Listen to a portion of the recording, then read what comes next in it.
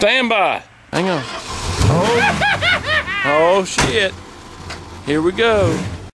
Alright, we gotta go to town. Need to toss in soda dope. Toss in telephone. Open door. Jerk. Seat cover. Back onto seat. It's not tight enough. Need to fix that sometime. Whatever. Throw keys in.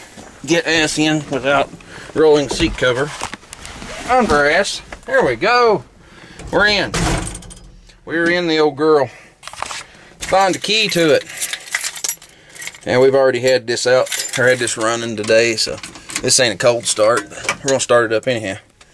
Knock it out of gear. It's been an hour or two. It's about 70 out here today.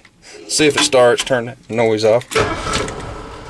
Oh, been too long. Tap key. Let's.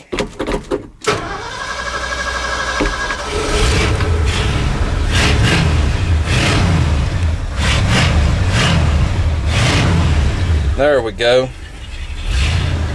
Anyway, let's get it. See? Yeah, I told y'all the oil pressure gauge is crazy on this truck. You see it? I think I showed it in another video where it was showing nothing. Wasn't even showing any pressure at all. And now look at it. It's climbing. See, I let off of it. It's idling. Let's rev it up. You get where I'm going with this? It don't react. Period. Sometimes it works, sometimes it don't, sometimes it reacts, sometimes it don't. I think it's got the sender for an idiot light in it. That's what I really think it is. I think it's got a sender for an idiot light.